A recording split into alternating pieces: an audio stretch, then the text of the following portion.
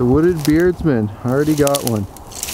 I was waiting for Clint, waiting. He's doing all his shots. I'm like, I gotta cast a line. Second cast, well, first cast really, because second cast I didn't quite get in the hole. So there you go.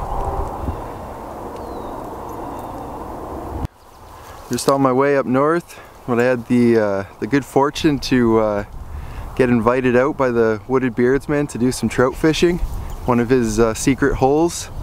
Very thankful he shared it with me. He's already got one in, as you can see. So that's what we're doing today. Gonna cook up some wild edibles, some fresh trout, and hopefully I have something to add to the pot too. So what I'm fishing with is just a small jig with a 1-inch white grub. I caught a lot of brook trout on little grubs like this in jigs last year. This is a different color than what I normally use, so I'm not sure how it'll work out, but there's fish in there, so should do okay.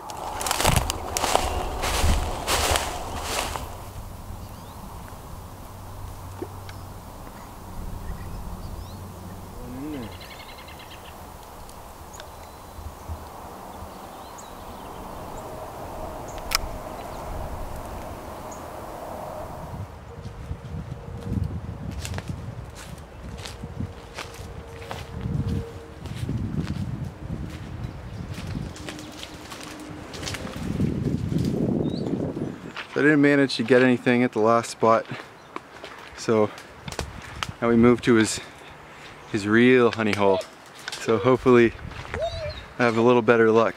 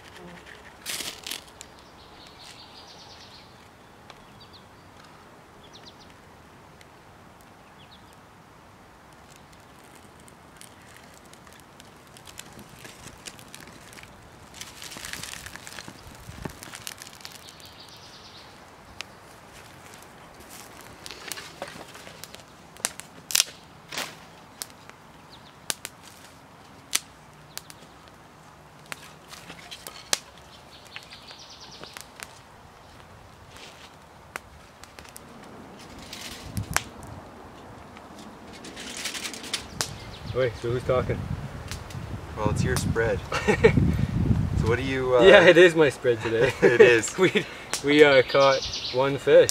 Yeah. On the second cast. And I brought no food, so this is all Chris. Why don't you tell us what you got here? Yeah, so we got the one brookie we got today, a couple splake we got from ice fishing, and we have burdock root. So that's that big leafy plant. So the root, but the upper portion of it we're not going to use because it's going to be too woody, so we're going to cut that part out. So we're going to use the lower portion, so you can see how it tapers off. That would be the lower portion. Yeah. So that would be edible. Seems a lot more tender down there too. Yeah, and where it splits open here, closer to the leafy part, it's obviously using the energy for the leaf, so it's it's opening up. So we're gonna, I haven't tried that before, we're gonna try that now. Me neither. Yeah, and there's some, the smaller ones are thistle, or yeah, thistle root. And leeks, everybody's familiar with wild leeks. Yep. And nettle. So that's just the top of the nettle. So what we're going to try to do is kind of steam everything using the moisture from the fish.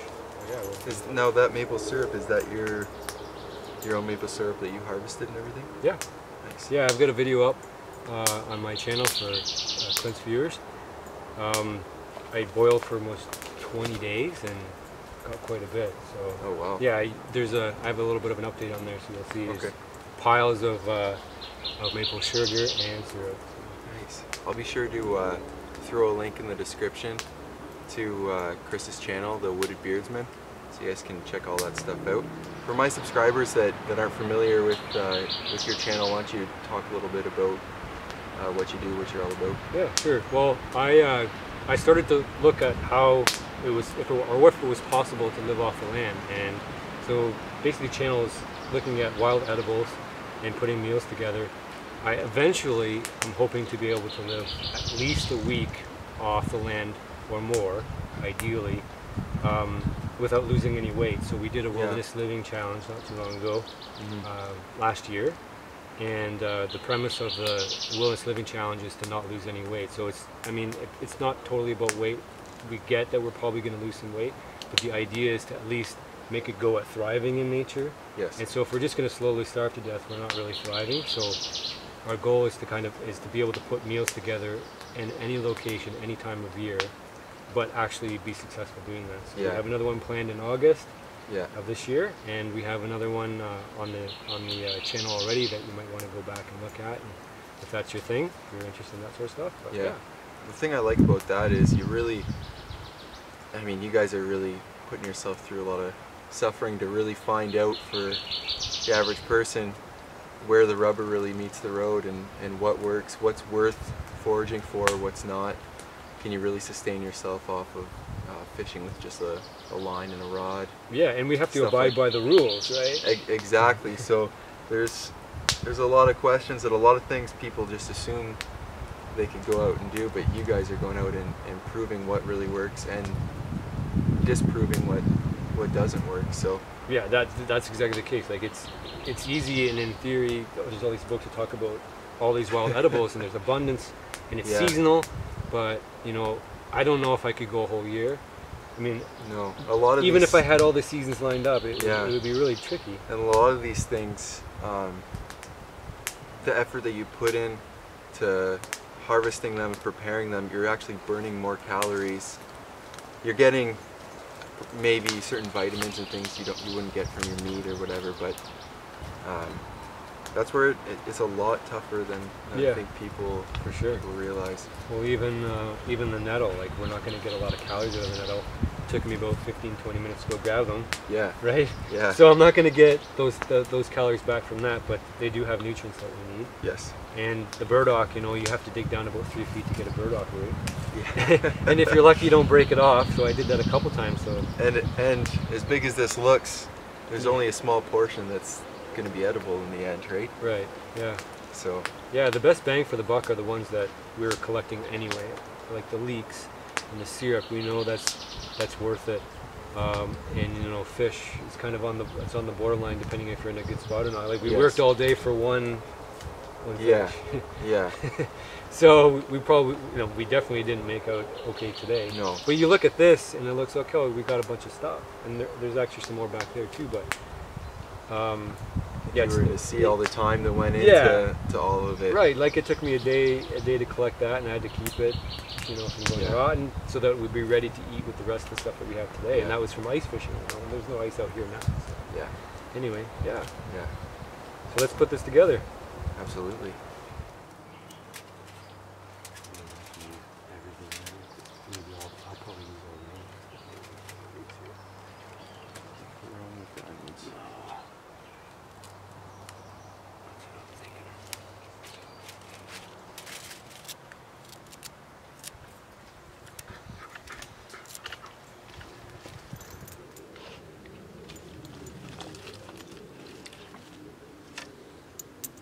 That looks good, man. Is that enough?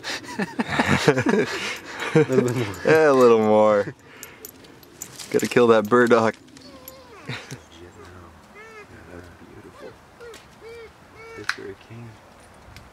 So lemon balm, and I actually just picked it up from my backyard. It smells just like lemon. I can smell it from here, actually. Yeah, so we're gonna just tear this up, and we're gonna boil it for about 5 minutes, and then we'll let it steep, and it'll make either a lemon tea, or if we let it cool off, it'll just be a lemon drink. Sounds great. Kind of like lemonade, eh? Lemonade, yeah. That's maple sugar, so we're gonna add that in there too. That's after you burn out your maple syrup and get rid of all the moisture, you're left with a sugar. It looks like brown sugar, but it acts more like a cane sugar at this point. So okay. Mix a bunch of that in there just to sweeten it up.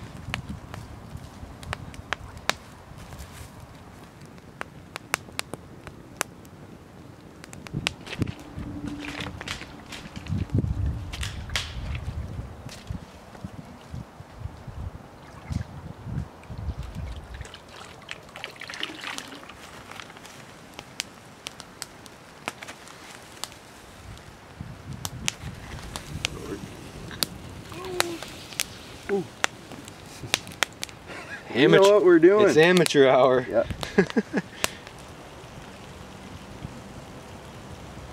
Get that coffee in me. It's my blood.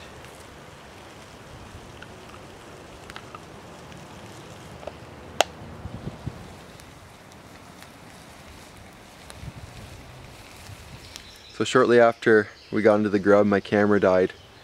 But the fish was great, the leeks were great, the maple syrup. I could have done without the burdock, the thistle root, and the nettle, but it's often the case with wild edibles. They're not always the tastiest things. But yeah, it was just good to get out there and meet Chris. Hope you guys enjoyed meeting him too. And check out the link in the description. You can keep up with what he's doing in YouTube. As for me, I've got a big trip I'm planning. It's going to be out of province. Going to be your biggest one I've done so far. And I'll be retracing some of the footsteps of a hero of mine, and hopefully making it to the site of his death, and just kind of paying my respects. Bit of a sort of like a pilgrimage, kind of a journey. So I'm really excited for it. As soon as things are cemented in and I've got the details worked out, I'll be sure to share that with you guys. So stay tuned and have a good one. Thanks for watching.